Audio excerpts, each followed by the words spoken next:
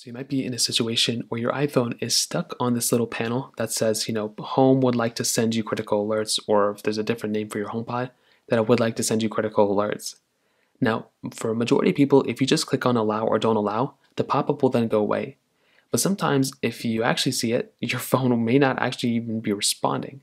So what you want to do here, and it's a very easy thing to do, we're going to basically restart our phone via the power buttons.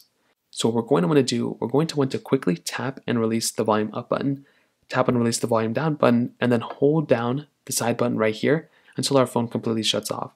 So we're going to go volume up, volume down, and then hold down that side button and keep holding it down until your phone completely shuts off.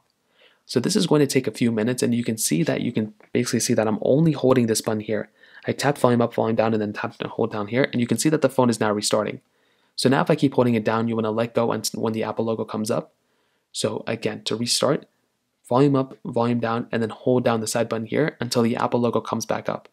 Now it's going to take a few seconds, and once it boots up, you should be good to go, and then you can go and kind of see what that issue was. Now, if you're using your HomePod or you're using your home application a lot, that pop-up that comes up is probably normal. A lot of people get into it. So if you want, you can always come into your settings application and go back into notifications down here. You can find your home, application, which is right here.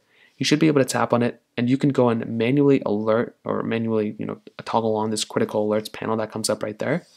So that's another option that you have if you want to just enable it, or you don't want to disable it, or you don't want to enable it.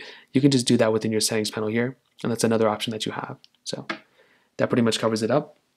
If you have any other thoughts or questions, let me know in the comment section below. Hit the like button, that would mean so much, but definitely hit that subscribe button. More importantly than everything else, I love every single one of you guys. Hopefully I'll catch you guys in the next video. Peace out.